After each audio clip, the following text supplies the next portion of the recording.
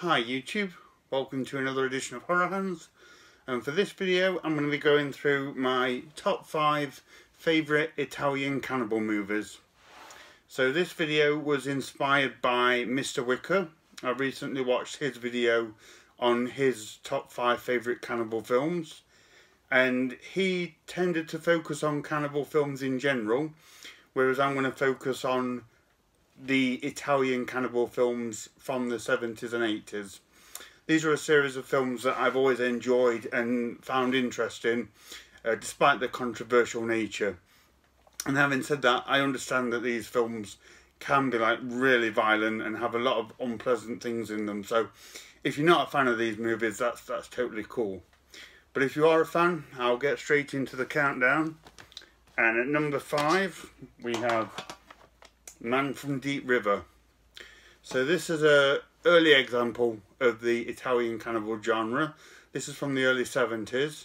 It's directed by Umberto Lenzi, who actually directs 3 of the 5 movies on this list, which is insane. Stars Ivan Rassimov as a guy whose plane crashes into the jungle and he's taken by a cannibal tribe and held captive, and it sees all their barbaric ways of life and gets tortured and things like that.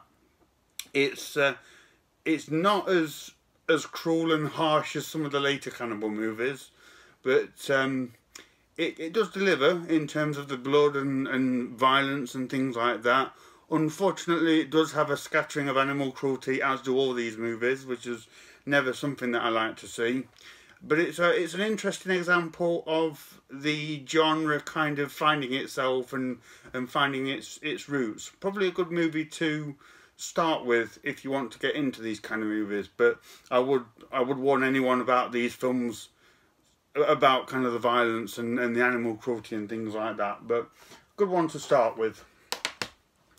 At number 4, we have Mountain of the Cannibal God, starring Ursula Andress and Stacy Keach.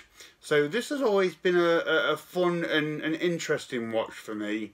It has all the hallmarks of the typical Italian cannibal genre. So people getting lost in the jungle, people upsetting cannibals, getting tortured and killed, animal cruelty and unpleasant things like that. But there's also kind of like an Indiana Jones style adventure plot to this one as well, and it's kind of a strange mix of sort of upbeat adventure and then like really grim and violent cannibal movie. So it's a real interesting concoction of a film. Also got to give credit to Ursula Andress and Stacy Keach, who really throw themselves into their roles and into the savageness of the jungle, if you will. And like I say, always been one that I've enjoyed, and like Man from Deep River, probably a good one to start with if you want to get into these kind of films. Although again, it does have some real unpleasant stuff in this one. Right, number 3 is probably the film that a lot of people would put at number 1, but that's Cannibal Holocaust. So probably the most shocking and disturbing and violent and upsetting film in this series of movies, but probably the most well made as well. This is a very accomplished film in achieving what it sets out to do, which is, you know, shock and repulse and upset people. But it's also got an interesting kind of cultural and social message as well going through it, which is interesting if you want to explore that kind of thing. I probably don't need to say too much about this one, because if you're watching this video, then chances are you've seen this or you at least know about it. But part of the movie is found footage, which kind of adds to the realism, and there is also some real things going on in this in terms of like animal violence and things like that. So really hard-hitting, disturbing film. It's a tough watch, but it's a movie that I've always respected for what it is and for how well it's made. So that is my number 3. Number 2 is Cannibal Ferox. Again, another one that I've always enjoyed. It's bunch of people, typical, this is probably the most kind of typical cannibal film for me.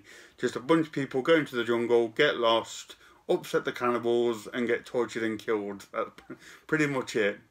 But it's enjoyable for what it is. I find that a bit like Mountain of the Cannibal God, this one has a bit more of an adventurous feel to it. There's a bit of adventure in there, as well as the really gruesome killings and things like that. I quite like the characters in this one. The characters are pretty decent, and it's just been one that I've enjoyed ever since I saw it, really. So that one is number 2, and number 1 is Eaten Alive. I've always really enjoyed this one, and I think it's mainly down to the plot. What they do with this one, instead of just having people go to the jungle, get lost and get killed by cannibals, they incorporate a story which was actually based on a real story of, I forget what it's known as, but there was a cult of people who were all brainwashed, and they all killed themselves. They all drank something and it killed them, and it was reported globally around the world. And they actually kind of incorporate that storyline into this film, where a woman has joined this bizarre cult in the jungle, and her sister goes to the jungle to try and find her. And along the way, her sister and the people that she's with, they come across her with this cult, and also with tribes of cannibals. So there's the usual extreme gore, animal cruelty and all that kind of thing, plus this kind of cult storyline as well. And I always quite like that. I thought they added a bit more to the cannibal genre, rather than just getting lost in the jungle and killed.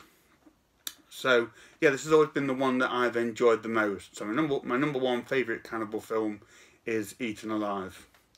So let me know what you think of that, guys. Do you agree with this list, or is there other movies that you prefer more? Let me know.